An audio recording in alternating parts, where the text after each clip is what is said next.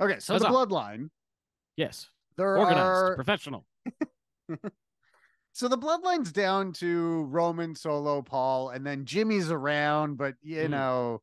um, so it does kind of feel like maybe they could do something to strengthen the Bloodline up again, so that it's at its peak again, where it's this Mhm. dominant force. Like if you think about when the peak of the Bloodline angle was Yeah. basically 11 months ago at Survivor Series in the War Games, where it was the four of them, the Usos, Mhm. Solo, Roman. They also had Sammy as the honorary Uso, and Mhm. that was at its peak. We're like 5 months deep into Triple H's WWE, and it's going like everything's improved. The ratings are up, attendance is up, and all this good stuff is happening.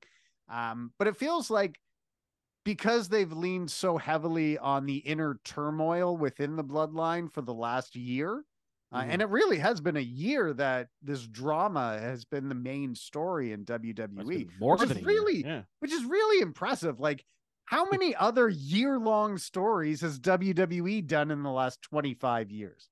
Like, the only other one I can really remember is Macho Man Hogan was a year Mhm. from 4 to 5, WrestleMania 4 to 5. Cena, Rock Cena, but Rock was gone for like eight most of months it. out of Yeah. that year. Yeah. So anyway, this is you.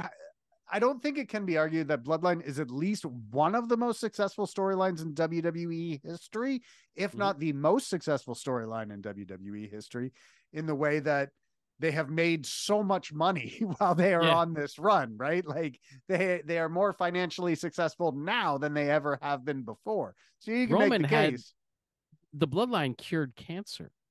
they did. That You know what I was mean? Like, very helpful for the rest of society. yeah. Roman Yeah, was a full-time wrestler when this started. That's how I long ago it know. was.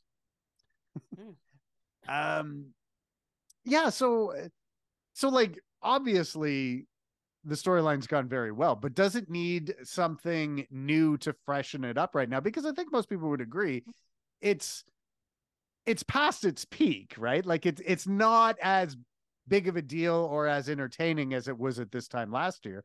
So there's a couple of there's Lance Anoa'i Mhm. recently received his release from Major League Wrestling after requesting it.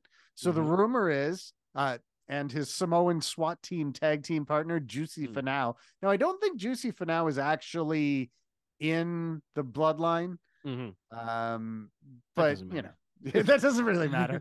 Fine. um, Neither was Sammy, and that worked out okay. Yeah, exactly. But Lance Anoa'i, this is a guy who's been around for a long time. He's been a pro for a while. Mhm. He's done dark matches, he's done squash matches. I think he did some stuff on 205 Live as well. Mhm. So like he's been around, they've had a look at him. He's not going to be a gigantic star, but he can wrestle good and he's He he's done wrestle real good. he done wrestle real nice like, yeah. Yeah, I don't know why I suddenly transported to the Sportatorium in 1983, uh, but yeah. So like the rumor is like, okay, this guy just got released. Is he possibly coming in to be a new Bloodline member? Are we going to see new Bloodline members soon? I would really hope so, and not Yeah. because I feel like the quality of the bloodline storyline has been lacking or whatever. Mhm. Um, I found that the bloodline was at their best when they had the numbers, Yeah. right? Yeah. Like Solo and Roman and Paul being the bloodline, Hmm.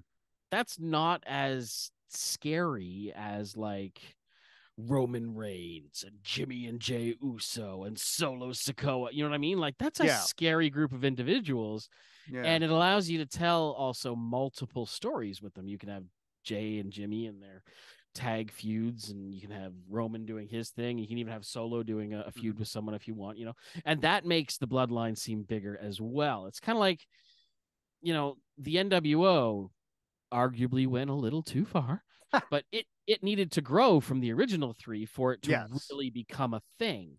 Hmm. And that's evidenced by the fact that when they came to WWE and it was just the three of them, it wasn't scary. Hmm. It wasn't intimidating. It was just three dudes.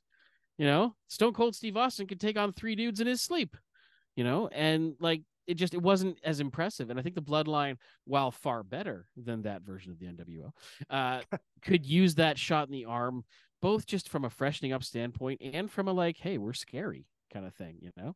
Yeah, that's actually kind of what I thought too, is this whole idea that they don't seem like an intimidating group anymore because it's just Roman and two guys who don't really trust each other, you know? So it feels Roman more and like, yeah. yeah, it feels more like they are Roman's entourage right now, as opposed to being a faction where the Usos are winning tag titles and Roman cannot be on the show, and you still have a whole bloodline angle that Yeah. takes place.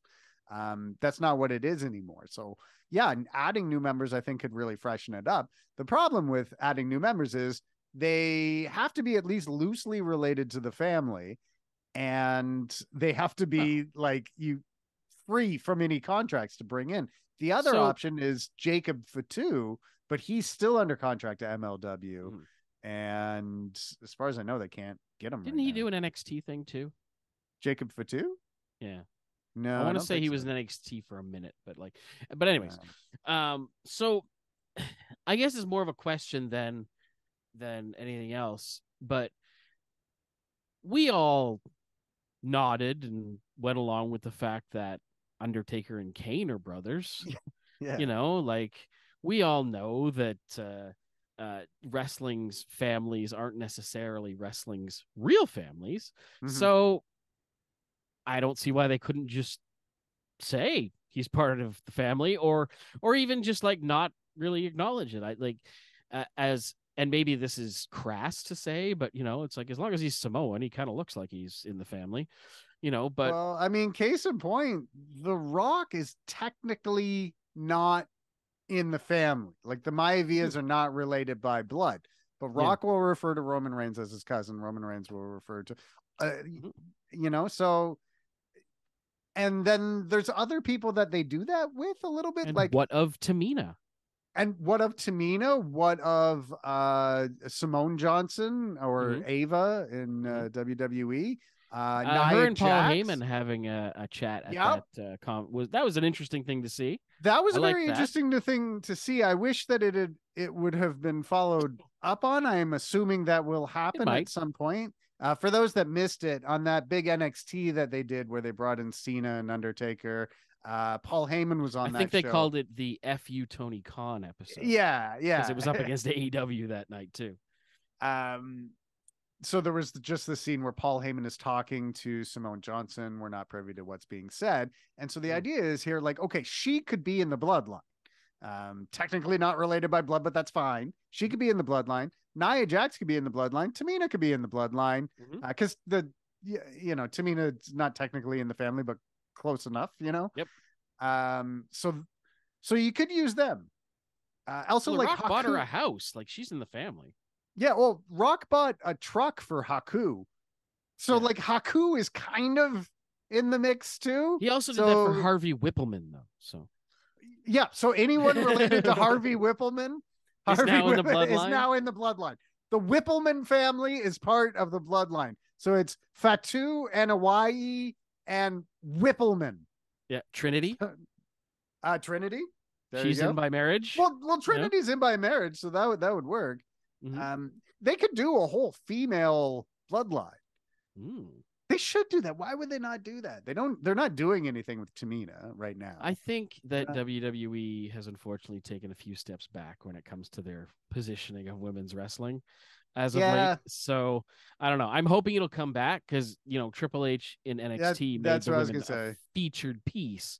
So I'm hoping it'll come back maybe once the dust is settled a little bit. But right now it's a little bleak. Not that there isn't talent there, but it'll come back. Yeah, it's Triple H. He's gonna put an emphasis on it. I don't think we have to worry about women's wrestling in WWE. All other promotions, yes, but WWE, I think it's gonna be pretty safe in.